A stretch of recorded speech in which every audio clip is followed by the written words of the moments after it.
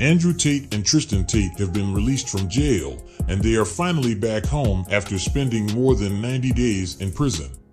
But still, they are not completely free because they have been kept under house arrest for now. In the first interview, Andrew Tate said that he focused on push-ups and the Quran when he was in jail, and he will do the same after he is released. Andrew Tate, also known as Top G, is about to break the internet this time, and his fans are waiting for some proper content from him. The platform he is on also said in a tweet that we might need to upgrade our servers because this could be the biggest live stream in the history of the internet with millions of viewers. He released a video on his Instagram in which he can be seen walking back and forth and smoking a cigar. He is in his best shape and looks more motivated and determined than he ever has been. We are happy that Top G is back. If you like this video, subscribe to our channel for more latest and upcoming news regarding Andrew Tate.